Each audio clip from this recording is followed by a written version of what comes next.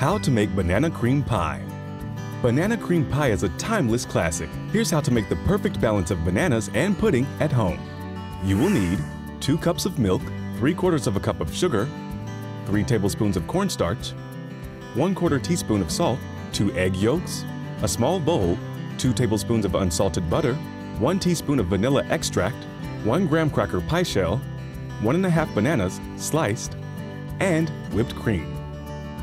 Step 1.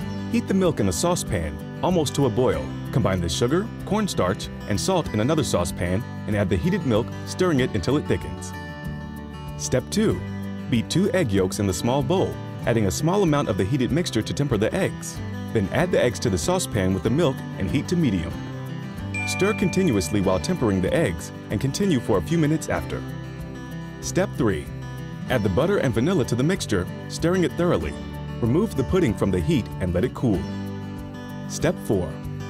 Spread your banana slices over the bottom of the pie shell. Then add a layer of pudding, another layer of bananas, and another layer of pudding. Experiment with different kinds of pie crusts. Step 5.